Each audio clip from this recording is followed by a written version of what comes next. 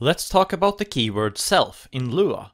What is it and what's the deal with the magical colon, which allows us to use it? A lot of beginners in Lua will find self a bit magical. It allows you to do a lot of cool things, such as make object-oriented programming possible. Well, that's not actually true. You can very much emulate classes without self. It just makes the code a little bit cleaner and easier to understand. In fact, self isn't really a keyword, even though I keep saying it in my videos, since it's not actually a reserved word. The whole colon annotation is just a bit of syntactic sugar, which when understood can be a powerful tool, almost as powerful as subscribing to this channel. Let's have a look at a simple code example, and hopefully expose some of the smoke and mirrors. I will start by creating a table named player that will contain two variables, x, which I will set to be equal to 30, and speed, which I will set to be equal to 10.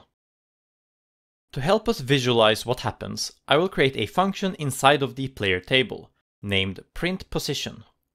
This function will use a colon, which allows us to use the self key, whatever.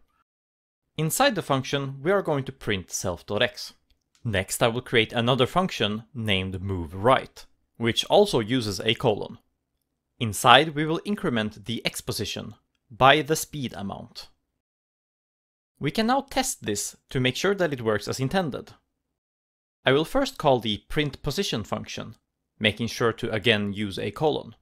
After that, we can call the moveRight function, which will increment the x position. Finally, we call the print function again, to make sure that the x value has indeed increased by 10. If we run the program, you can see that it prints the start position of the player, 30, and then the next position after moving, 40. However, we are able to replace the colon of the moveRight call with a dot, as long as we add the player table as an argument. As you can see, it still works just like before. The reason it works is because all the colon does when added to a function call is to add a hidden argument where it passes the table. We can also replace the colon of the moveRight function with a dot, and then manually add an argument named self, because that is all the colon does when added to a function declaration. It simply adds a hidden argument named self. If we run the program again, you can see that it is still functioning just like before. The interesting part about this is that the player table is not the only table which is allowed to utilize its functions. If we create a new table named enemy with slightly different values, we can then call the player's printPosition function using a dot and pass in the enemy table instead. Let's also do the same thing for the two other function calls, replacing the colon with a dot and passing in the enemy table. As you can see when we run the program, the enemy prints its own position using the player table's function, then moves to the right and finally prints the position again.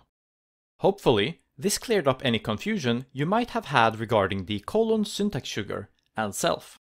Let me know if you have any further questions down in the comments, and if you found this video helpful, please consider leaving a like.